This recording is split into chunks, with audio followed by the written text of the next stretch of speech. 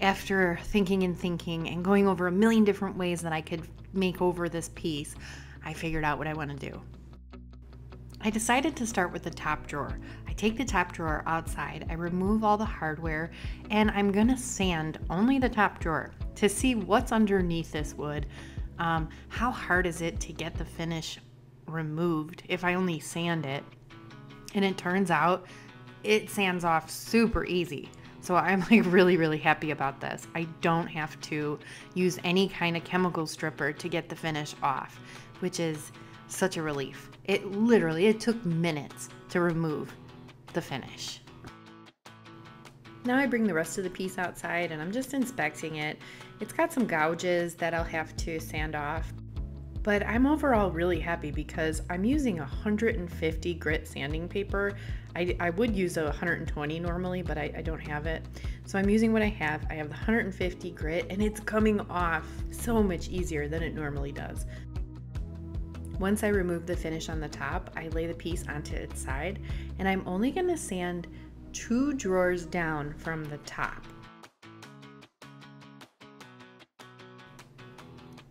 Now for the trim, for the dresser top trim, I'm still using my orbital sander. I'm just gonna be really gentle with it. I'm not gonna put a lot of pressure on it so that it's nice and round. So I'm just using the orbital sander on a curve.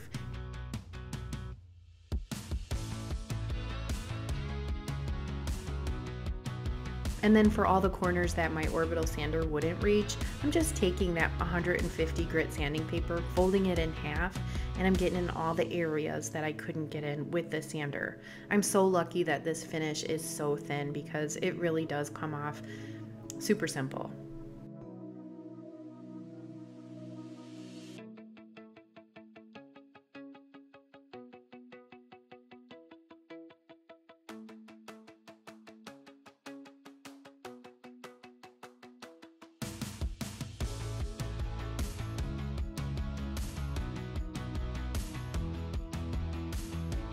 And then I continue around the whole dresser, sanding 2 drawers down. I want to get rid of everything.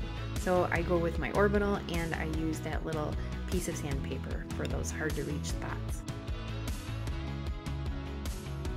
Now once I have everything sanded off above the top 2 drawers, then I'm going to take it in the house and I'm going to clean it up. The first thing I need to do is use my vacuum to get rid of all that sawdust, all that sanding dust. And then I'm using Dixie Belle's White Lightning Cleaner to clean down the rest of the piece, which includes the drawer cubbies when the drawers are out and the actual drawers. And even though there's a lot of dirt and stuff on this piece, I could also tell that this piece will be a bleeder. So I'm gonna definitely have to use a primer, a blocking primer.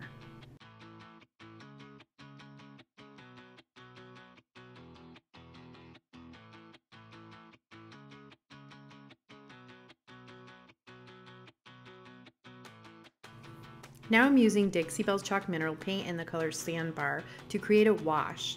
I would say it's about 2 parts paint to 1 part water. And I just mix it up and I'm going to apply it to all the areas that I sanded. So the top half of the piece is getting a wash.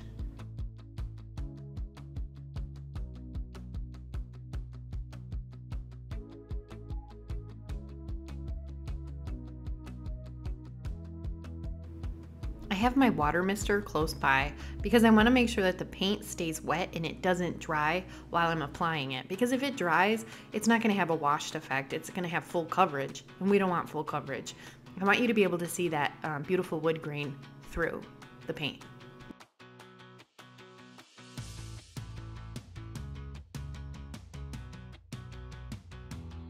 Once I apply my wash, I'm gonna take this lint-free cloth and I'm just gonna wipe it down. And I keep wiping, and I'm not trying to make streaks on it, so I'm trying to wipe it back so that everything looks even.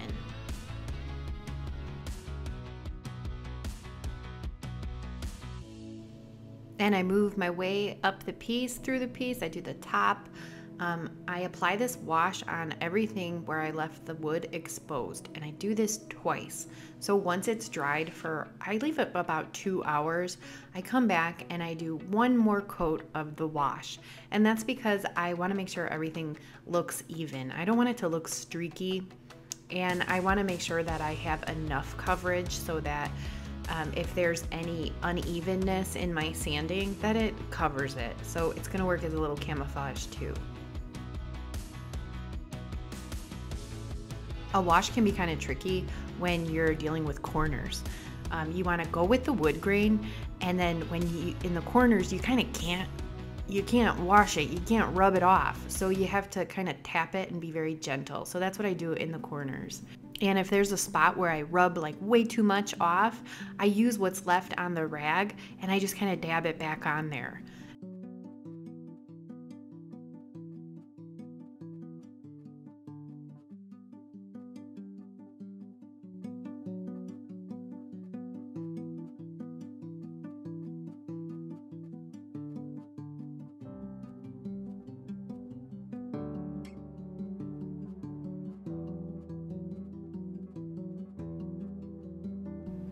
Now, if you haven't figured it out already, I am going to do a dipped technique for this piece. So now I need to measure. I'm just measuring about 2.5 inches down from that second drawer, and I'm going to add some blue tape so that when I paint the bottom half, it's going to have really nice crisp lines.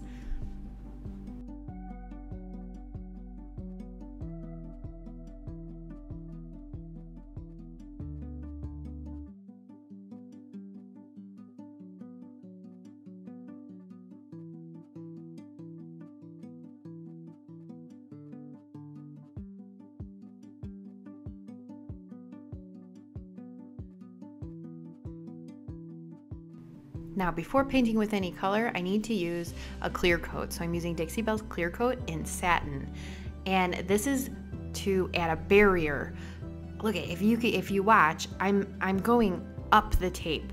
I want to make sure that I spread it so that it goes in the tape, so that if I get any bleed through once I remove my tape, it's just going to be the clear coat. So that is the way that I get really nice crisp lines. I always add a sealer first before I add any color. And I'm really focusing on going in that upward motion to make sure if there's any space between the dresser and the tape that it gets covered with the clear coat. And I let the clear coat dry before I do anything else. I'm even pushing down with my finger, like pushing that clear coat, making sure it's really in there. Now I have the piece of furniture tilted back, leaning on the wall, because I need to paint these little feet. They would not come off. They must be glued. And you know, I can hit it with a hammer or a mallet and do all that, but there's really no point. I can just paint the feet. So I'm using my blocking primer first. I'm adding 2 coats of Dixie Belle's Boss in white. One of the best tips that I can give if you're looking for a minimal or a brush stroke free finish is when you're applying your primer, make sure that it's just as smooth as if you were applying your paint. Because if you have brush strokes in your primer, you'll have brush strokes on your paint because that primer is going to show right through. Today I'm using a brush to apply my primer, but usually I like to use a roller best. I think I get the best finish with a roller. When I'm using a brush, I'm using really, really thin coats of the Dixie Belle Boss. The thinner it is, the more I can spread it out and I get no brush strokes. Now for the paint color, I'm using Dixie Belle's Fluff. So it's going to be a really, really true white color. And I use my Dixie Belle mini brush and I use my water mister. So every time I use the chalk mineral paint, I always have my water mister in one hand and the brush in the other hand. This is so important for me to get that really smooth finish and to get a brushstroke free finish. I find it super easy with this paint with the water mister to get a nice smooth one. And brush strokes are fine. If you get brush strokes, you don't have to really focus on not getting them, but I like for this piece, for this style, I want it to be really clean and crisp, so I'm really focusing on smoothing everything out. Dixie Belle has a few white colors that I could have chose, but I really like Dixie Belle's fluff because it has a cool undertone to it. Cotton, I don't think cotton really has an undertone, and drop cloth has a warm undertone. But for this piece, I wanted that to be, I just wanted the undertone to really stick out. I wanted this white to be really crisp, and I get full coverage with fluff because it does have an undertone to it.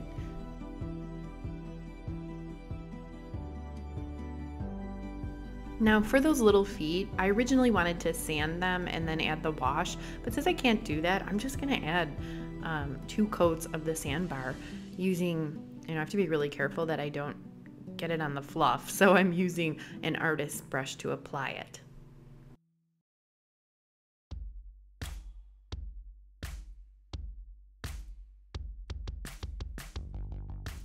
And because I'm going for that really clean and crisp look, I'm gonna make sure that I'm using my artist brush to do any little touch-ups. I don't want anything looking messy. So anywhere where I couldn't get the wash in, I'm just gonna use my sandbar and touch it up.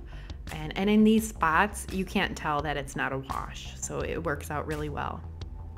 And of course, I'm going to do the sides of, and the top and the bottom of the drawers because it just gives that really finished look. So for that top part, I'm using sandbar, and then for that bottom part, I'll use white.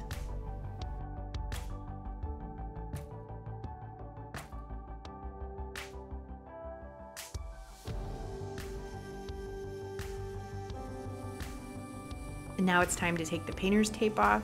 Oh, right there. Oh, there's just a little teeny dot of bleed through. But for the rest, when I took it off the rest of the piece, there's nothing. It's nice and clean and crisp, so I'm super happy. I did wait for the paint to completely dry before I removed the painter's tape, and I'm just, as you can see, slowly, gently, and I'm making sure that I'm going straight across. I'm not pulling up or down, I'm going straight across.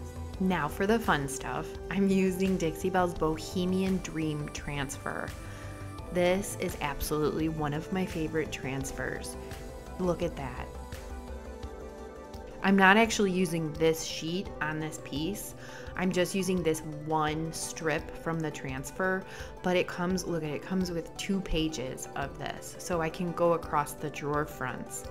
Oh, I'm telling you, this is one of my all-time favorite transfers, and I'm gonna get 3 projects out of this one transfer.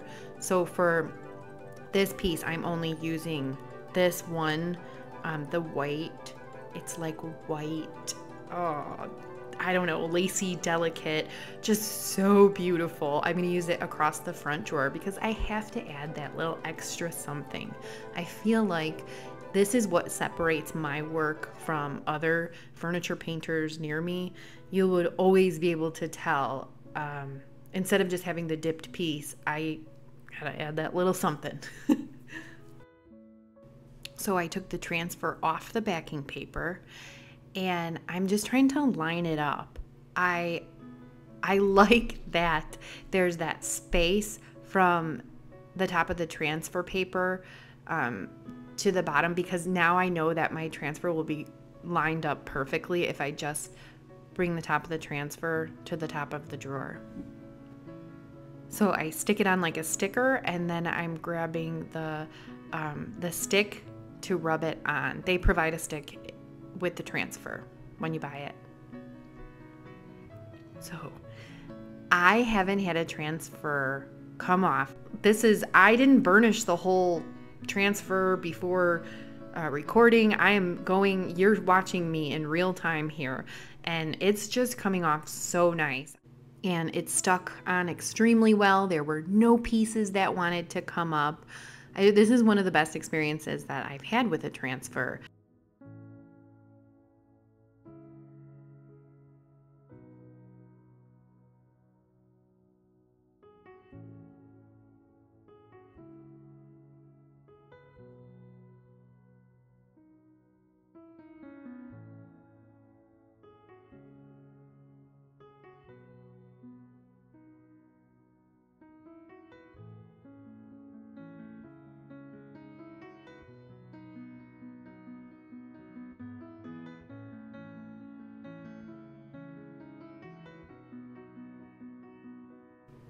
And I love that it's a repeating pattern, so I had no trouble lining the other half up.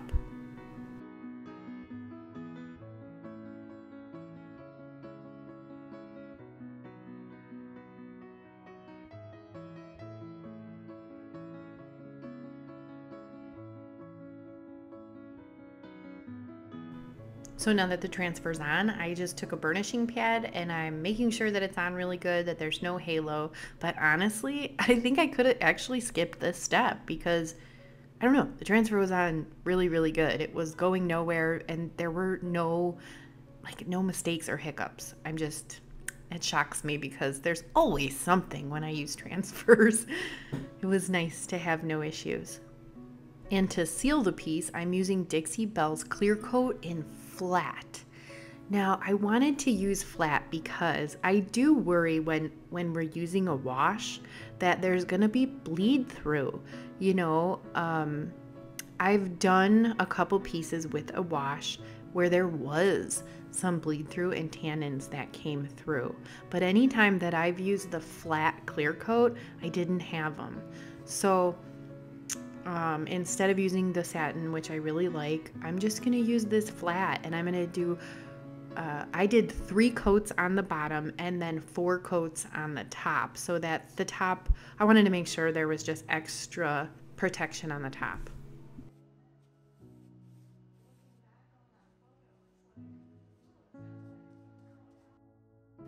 Now the drawers look pretty dull, so I'm using Big Mama's Butter. It's unscented. This one's unscented. I love the Orange Grove the best, but I'm actually out of it right now, so I do have the unscented. But look, it just brings that color back and kind of rejuvenates everything. And the drawer slides are on the side, so I'm making sure that I hit those sides so that everything slides in and out really nice with the drawers. I've also upgraded the hardware. I think the fan hardwares are beautiful for this style. It just has that boho chic look. I got these from Amazon, and you can check the description box below to look at all the supplies that I used. So you remember what it looked like when I first got the piece? And here it is today.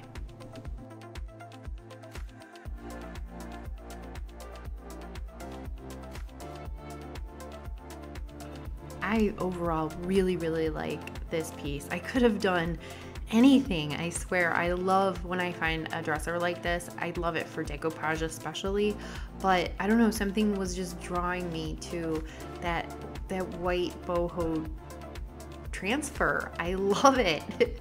It's so pretty, and I thought this would be perfect for a dipped piece with that transfer. And if you enjoyed this video, I would love it if you hit the like button, and I'll see you next time.